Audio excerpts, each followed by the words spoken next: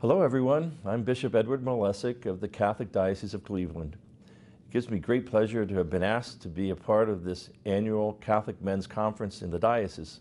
I think it is wonderful that events like this are held on a regular basis to allow us to insulate ourselves from our busy lives and take time to consider those things that help us deepen our faith and transform our lives to grow ever closer to God. So I would like to thank the organizers of this event for your hard work and dedication in bringing this gathering together and making it happen.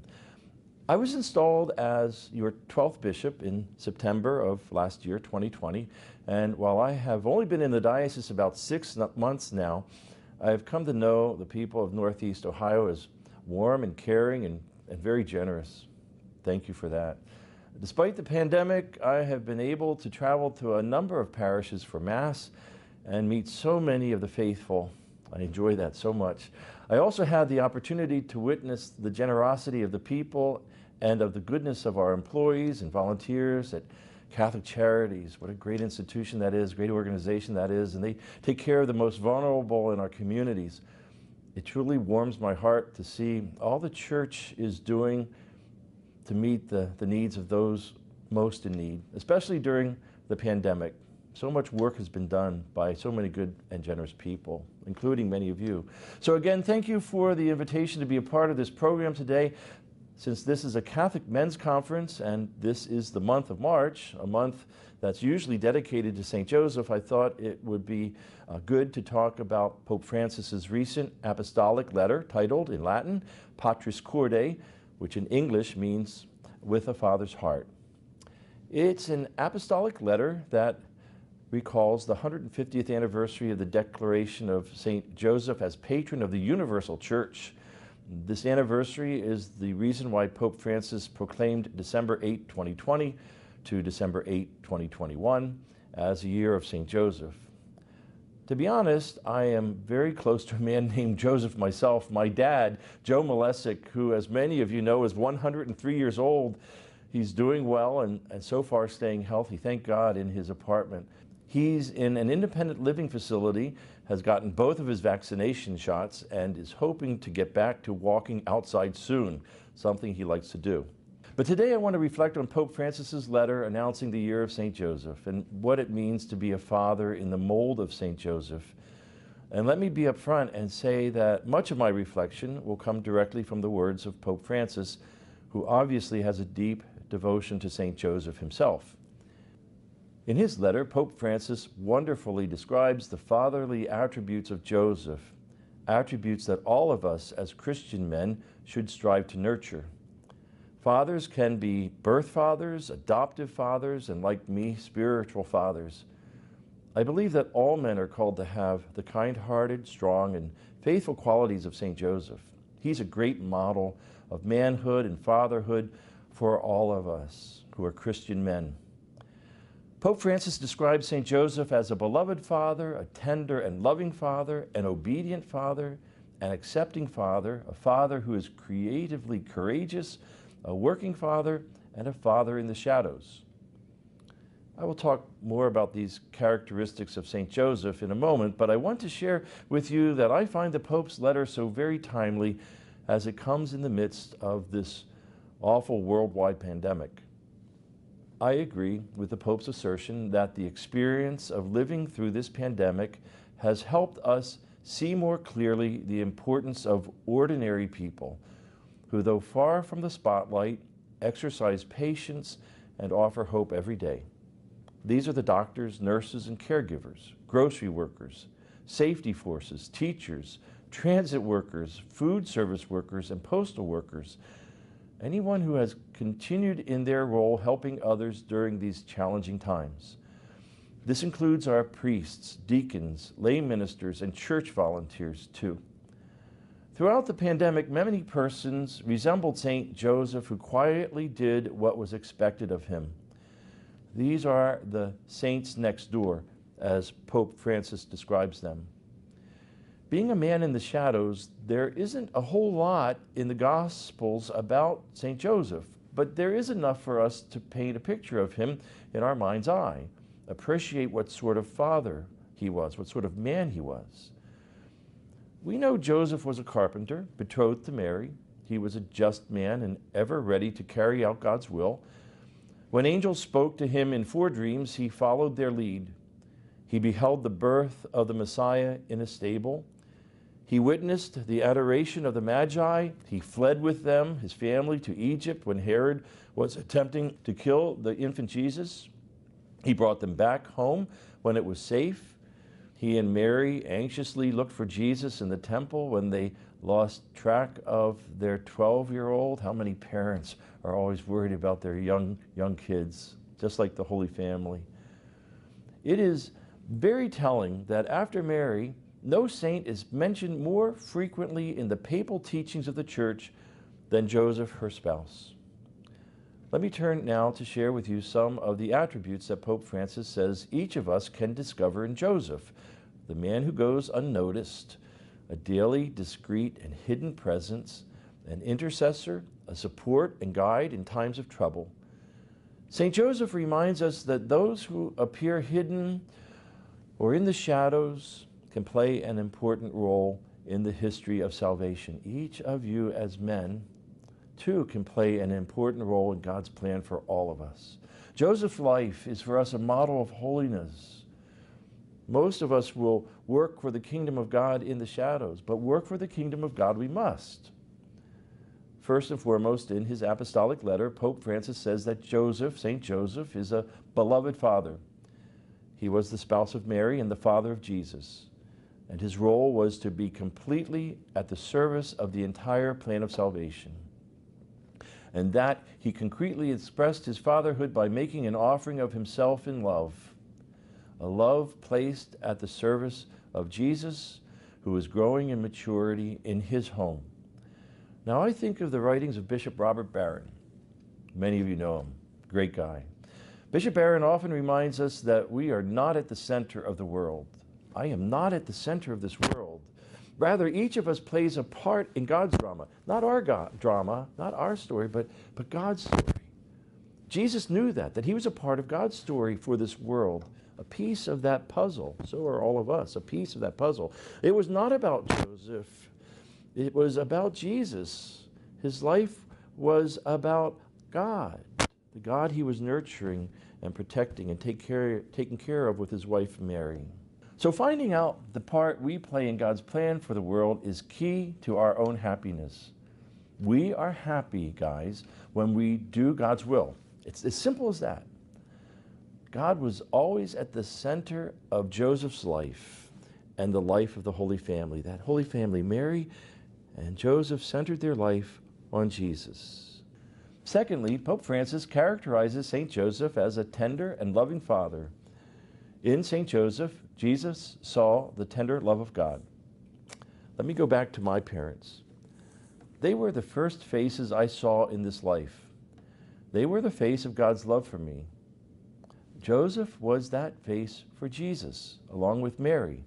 Somehow in our relationships, we must become the face of love for each other. We are, after all, images of God. God is love. A priest must be the face of love for his congregation. A husband must be the face of love for his wife. A father for his children. Even an employer must be the face of God's love for his or her employee. In St. Joseph, Jesus sees the God who helps us accept our weaknesses, because we aren't perfect at this. We have to be helped in our humanity, because it is through and despite our fears, our frailties, and our weaknesses that most divine designs are realized. Listen, guys, God uses us as weak men to realize his plan. We put him at the center and take his lead, but sometimes we stray, but he always calls us back. I think that St. Paul said it best in his second letter to the Corinthians, chapter 10, verse 12. Therefore, I am content with weaknesses, insults, hardships, persecutions, and constraints for the sake of Christ. For listen to this. For when I am weak, then I am strong. God shines through our humanity. God uses our weakness, and in his power makes good come from us. As Christian men, and not perfect men, we must let God be our strength. That is exactly what St. Joseph did. When we are afraid or unsure or not in control, who of us is ever in control?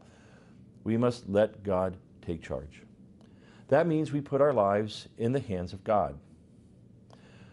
Our Holy Father takes the opportunity in his reflection on St. Joseph to remind us that God wants to use our frailty to show us his mercy. He says that only God's tender love will save us from the snares of the devil, who wants to keep us in our sinful state. Pope Francis says, "This is why it is so important to encounter God's mercy, especially in the sacrament of reconciliation." The Holy Father says in his apostolic letter that as the Lord did with Israel, so Joseph did with Jesus. He taught him to walk, taking him by the hand. He raised the infant to his cheeks, bending down to him and feeding him. What wonderfully descriptive scriptural language the Holy Father uses to describe Joseph as a father to Jesus, as Joseph saw him grow daily in wisdom and in years. Joseph was not a tyrant, he was a dad. Like any human father, Joseph experienced doubts and fears, but through it all, God's plan was at work. Is there any man without fear among us? I know I have my fears. If there is any man without fear among us, I think he's lying to himself, to us, or to both. We have our fears. Another trait of St. Joseph was that he was obedient. Our Holy Father, Pope Francis, writes that as he had done with Mary, God also revealed his saving plan to Joseph in dreams, which in the Bible was a way for God to make his will known to others. Remember, the angel in a dream revealed that he should not worry about taking Mary as his wife. In a second dream, the angel told Joseph to flee to Egypt with Mary and Jesus. And later, through the third dream, he was instructed by the angel to return to Israel. In his fourth and final dream, Joseph was directed to go to Galilee, to Nazareth, where Jesus would grow in wisdom and in age. In every situation, Joseph, like Mary, declared his own fiat, "So be it, your will be done," which clearly marks Joseph as an obedient minister in the mystery of salvation. No matter how God lets his will be known to us by an angel or by a passage of Scripture or through the teaching of the Church, we as Catholic Christian men must learn to say, "Thy will be done," and mean it, be obedient to the Father's will. Pope Francis characterizes St. Joseph as an accepting father. Joseph accepted Mary unconditionally after his dream. Pope Francis says this: "Today in our world, where psychological, verbal, and physical violence toward women is so evident, Joseph appears as the figure of a respectful and sensitive man. Even though he does not understand the bigger picture, Joseph makes a decision to protect Mary's good name, her dignity, and her life." The life Joseph lives isn't one of passivity, but of courage and acceptance. He didn't seek explanations from God about why this was happening to him or his family. All he did was seek to accept God's plan for him. How about us, guys? So often we want detailed explanations when the only thing to do is simply accept God's will for us. That's the story of St. Joseph. There is a lot in this life that we will never understand. God gives us Jesus, just as he gave Jesus to Joseph. Pope Francis says, our Lord can give us the strength needed to accept life as it is, with all of its contradictions, frustrations, and disappointments. Jesus' appearance in our midst is a gift from the Father. Jesus says to us, "Do not be afraid." Let me also quote the Holy Father again. We need to set aside all anger and disappointment and to embrace the way things are, even when they do not turn out as we wish. Not with mere resignation, but with hope and courage. Our lives can be miraculously reborn if we find the courage to live them in accordance with the gospel. It does not matter if everything seems to have gone wrong or some things can no longer be fixed. God can make flowers spring up from stony ground. And that ends the quote of our Holy Father. I'm thinking about a story I read about a young African-American boy who suffers from sickle cell anemia. He was asked that if he could have been born without it, would he have chosen to be free of the disease? He thought a while and then said, I don't think so. There's a lot of things that I learned having sickle cell. I learned patience with everyone. I learned how just to be positive. It's an amazing thing that boy said. The crosses we have in this life can teach us many things. We shouldn't be so quick to try and get rid of our crosses. This does not mean that we are complacent. No, not at all. We have courage like St. Joseph to use the resources that God gives us to make a better life for our families, the ones we love, and for ourselves. We do not sit idly by and let the world engulf us. No, we have hope that, as St. Paul said, all things work together for good for those who love God. We do not need to look for shortcuts, but we confront reality with open eyes, and then we let the Lord do what we cannot do. With God, all things are possible. And often it is true that if God seems not to help us, it's because God is actually trusting us to plan, to be creative, and to find solutions for ourselves. Joseph was a resourceful man, blessed with a brain, physical strength, faith, and creativity. We must use the gifts that God has given us as well. God trusts each of us men to use the gifts that we already have to do what God wants us to do, beginning with the faith, the gift of faith itself. You know, guys, we are stewards of many gifts that God has given to us, and He gives us these gifts to be used for the sake of the kingdom, for the sake of each other. Pope Francis uses the occasion to remind us that Joseph, in every account of him in the Bible, would always get up, take the child and his mother, and do whatever God commanded of him, not always asking why. The Pope continues, indeed, Jesus and Mary, his mother, are the most precious treasure of our faith too. And we must do all we can to protect our faith in Jesus our God, defend our faith, our Catholic faith, and share our Catholic faith in Him with others. I think that Mary is the greatest evangelist because she brings Jesus to everyone she meets. But we should be evangelists too and bring Jesus with us to everyone we meet. And where will we find Jesus? In the tabernacle, yes, and in Scripture. And if we want Jesus in the flesh, we find Him in the poor, lonely, rejected, suffering, and those the world rejects. There is Jesus too, as He tells us in the Gospel. A visible, perhaps the most visible attribute of St. Joseph is that of his role as a working father. St. Joseph was a carpenter who earned an honest living providing for his family. The Holy Father writes that clearly Jesus learned the value, the dignity, and the joy of what it means to have worthwhile work from St. Joseph. Work allows us to participate in God's ongoing creation of this world, to make it better, to make it a better place, to show God's love to His creation. Work gives us the satisfaction of putting our gifts at the service of society and fraternal communion. Especially in this time of higher unemployment during the pandemic, we must always pray to St. Joseph the Worker for his intercession in helping us find ways to express our conviction that no person, no family should be without meaningful and dignified work. No one who is without work should be without dignity. And the final characteristic of St. Joseph expressed by the Holy Father in his apostolic letter is the image of St. Joseph as a father in the shadows. Pope Francis cites Polish writer Jan Dobrzyński, who in one of his novels used the image of St. Joseph as an earthly shadow of the Heavenly Father, who watched over and protected him. The Pope posits that when a man accepts the responsibility for the life of another, in some way he becomes a father to that person. He says that fathers are not born, but made. A man does not become a father simply by bringing a child into the world, but by taking up the responsibility to care for that child.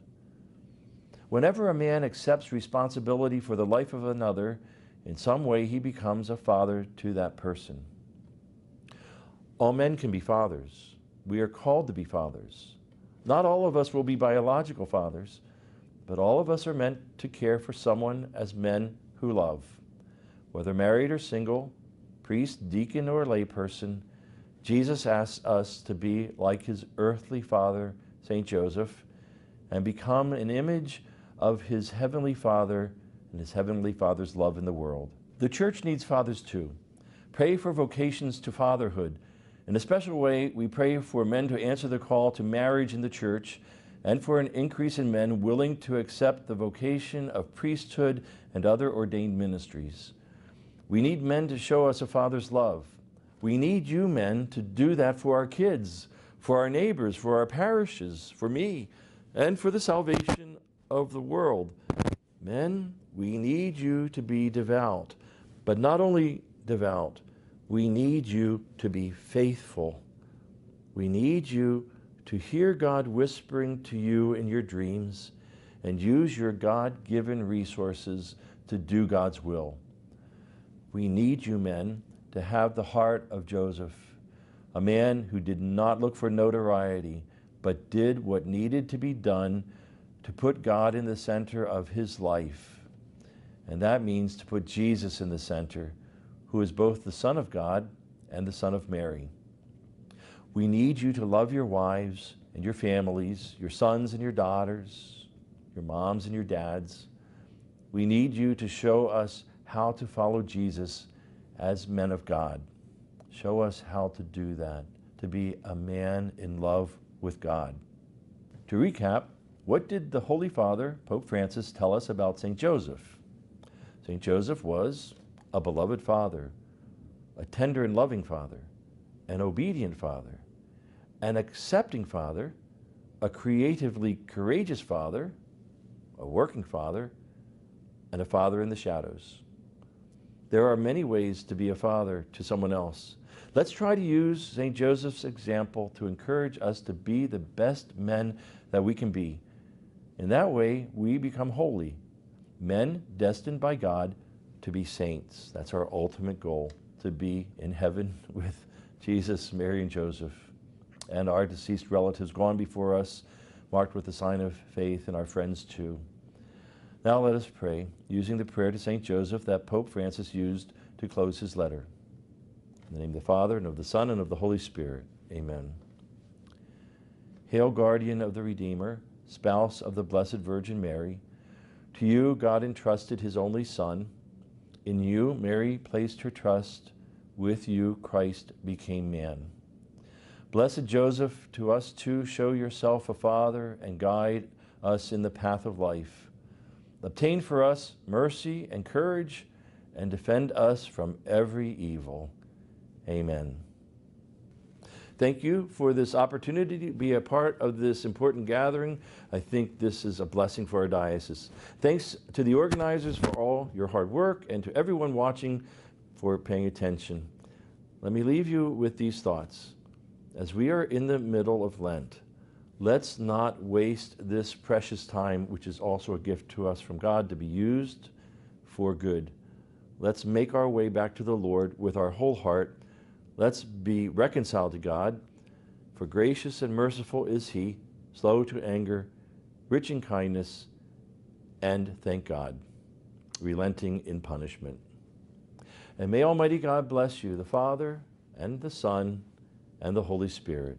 Amen. Have a blessed Lent, everyone, and may God bless you and those you love.